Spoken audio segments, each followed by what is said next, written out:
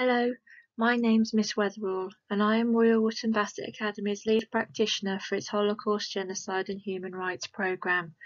As we approach January the 11th and the 25th anniversary of the genocide at Srebrenica in Bosnia, we've set our students, staff, parents and wider community a challenge.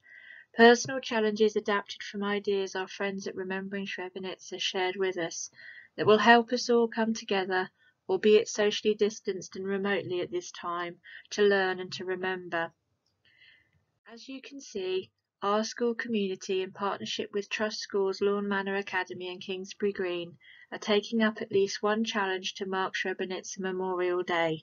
Through art, writing, their steps, silences or other means, they are coming together to understand that every action matters. So for my personal challenge, I am creating these 9 short films to do my bit to inform and inspire others. In this third film, I'll be focusing on the siege of Sarajevo, sharing a few personal reflections and comments, and pointing to sites, resources, organisations and stories that can further your own knowledge and understanding. So let me begin with this image that we used in the first film, the beautiful, stunning city, capital city of Sarajevo in Bosnia, with a population of around 275,000. It's a real melting pot of East meets West. And in 1984, as a child, I can remember Torval and Dean winning gold for their famous Bolero. It is a most remarkable city, Sarajevo. As you can see here, surrounded by hills and mountains, very green with its red rooftops, its minarets. It's a real mixture of the history and the commerce and the river running through it, and this beautiful scene. And 3 years ago, I was fortunate to travel to Bosnia, to Sarajevo, and to some other areas too, through Remembering Srebrenica. And during that time, we had an amazing guide. This is Rashad. At 19, he went overnight from being an ordinary European teenager to a soldier, defending his beloved city of Sarajevo against the longest siege in modern history. We were so fortunate to have Rashad as our guide during that visit. He talked us and walked us through his beloved streets, albeit pockmarked with the signs and ravages of war, albeit scarred and overshadowed by his wartime memories. What he told us really stuck with me. He said he described that they were anything but soldiers. They didn't have their own uniforms. He wore his dad's overalls when they were on the front line for 6 days at a time, and then when they were away from the front line, they'd be trying to salvage what they could to collect clean water, find things to burn for warmth and for cooking. They were ordinary concerns which consumed them, and that was because Sarajevo, if you go back to that image that we showed at the beginning, surrounded by those hills, was ripe during the 1990s war to be under siege, to be encircled, surrounded by Serb forces on those higher mountains, for shelling, for sniper fire, for mortars. And so what happened in Bosnia, in Sarajevo, in this siege, which lasted from April the 5th, 1992 to February the 29th, 1996, was that the forces of the Bosnian army, who had declared independence from Yugoslavia, fought this battle, this ongoing battle of survival with the surrounding Serb forces against overwhelming odds. An estimated 12,000 people were killed during this period and in this siege, and another 50,000 wounded by sniper fire, for example, exploding shells. Reports indicate an average of approximately 329 shells impacting per day during the course of the siege, and at its height, some 3,777 impacting on a specific date in 1993. The shell fire has caused extensive damage to the city structures, and you can see it in the properties as you walk around the city today. The snipers operated extensively during this period when water and electricity supplies were cut, and many were injured or killed by trying to simply shop for bread, standing in line at the markets and so on. So this map is a really useful one, this visual. If you compare that to the beautiful image, the stunning image that we used at the start, and you can see here the idea of how the city is completely surrounded by Serb controlled hillsides and mountains.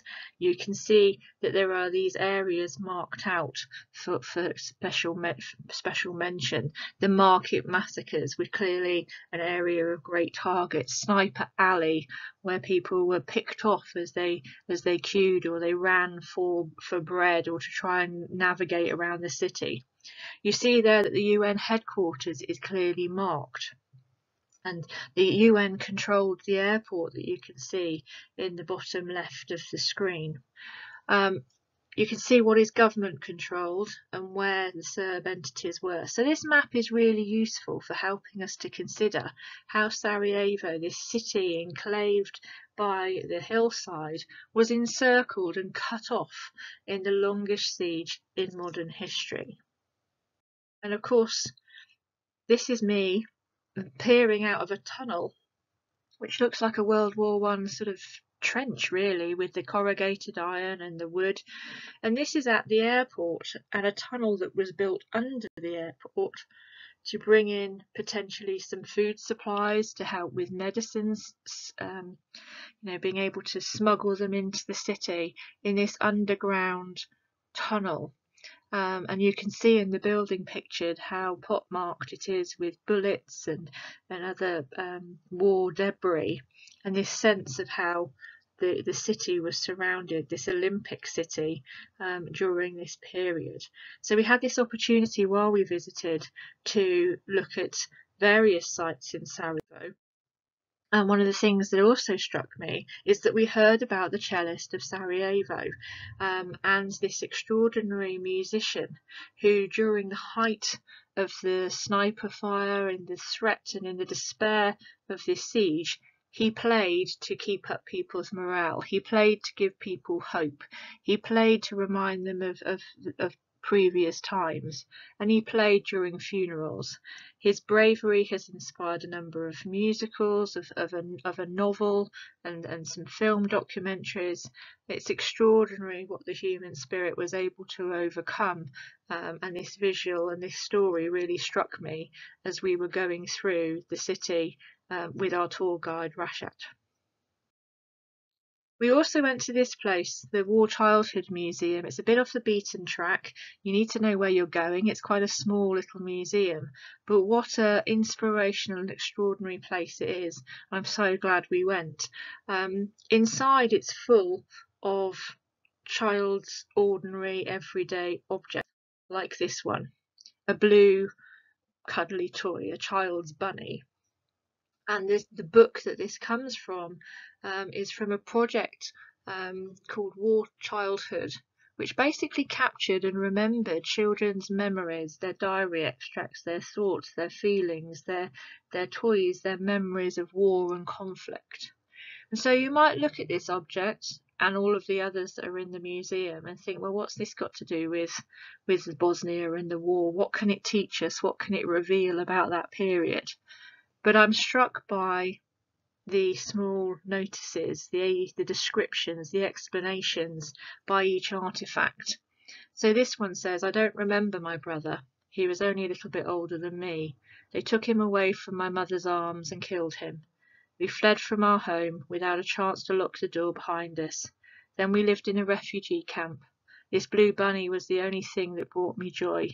Its colour and smile brightened the gloomiest days. I donated the rest of my toys, keeping only my bunny.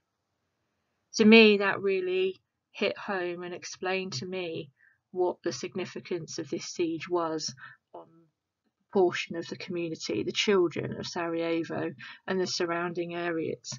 It really helped explain the impact of war and conflict and trauma, that even the simplest thing like a blue bunny could take on new meaning. And as an RE teacher, I'm struck by this, a piece of fabric. You might not think anything of it, but as a teacher, and at a time when schools would have been preparing for end of year proms for GCSE and A-level students, this really hit home. A piece of fabric for a prom dress to be worn in the spring of 1992, and it says simply, the dress was never made. Again, gives you a real flavour, I think, of what was happening in Sarajevo and how this impacted upon the milestones of life, on your graduation, on your prom day, on your exams, on your weddings, your marriages, your anniversaries, funerals. All the things that we take for granted as milestones in life were impacted by war and impacted by the siege. And I was also struck by this. We were taken to another museum in Sarajevo, a hard-hitting, difficult place to visit, about the crimes against humanity that were taking place in this period of 1992 to 95. And I don't want to talk or show you too much about that. It's suitable for visits for adults, perhaps less so for students. But nonetheless, I was struck by this image, a sculpture entitled "A Man Who Waited in Line for Bread." The sculpture of a man made of slices of bread is an artistic monument to the people who lost their lives waiting in line for bread in Sarajevo. This work of art is based on the horrible events from the beginning of the war, when a grenade killed 26 and wounded more than 100 starved civilians who waited in line for bread on May the 27th, 1992. It's quite a stark reminder of the importance of bread, the importance of basics, and what went on when that city was encircled under fire without the necessary basics of food, water, medical aid, and so on. But as an RE teacher, there were other things that gave me real hope in Sarajevo and gave me such pride that certain cultural and religious artifacts were protected and preserved despite the war and despite the siege. So the library, although destroyed and different things, the Sarajevo Haggadah, the synagogue and the Jewish cemetery were preserved and protected, and this tradition was clearly very valuable and part of the city's religious tolerance and its story and its history and its heritage, that despite all this destruction, despite all this hate and this really toxic environment that was stirred up in the early 1990s, that this was preserved in this beautiful city is something to behold, really. So how will you take up the personal challenge that every action matters this Srebrenica Memorial Day? 25 years on, how will you reflect on the siege of Sarajevo? How will you incorporate or honour Rashad's story and the story of those children whose lives and childhoods were so badly affected by war and conflict? There's lots of ideas here of how you can do it, and we can't wait to see how you will both learn and remember that every action matters on this 25th anniversary day.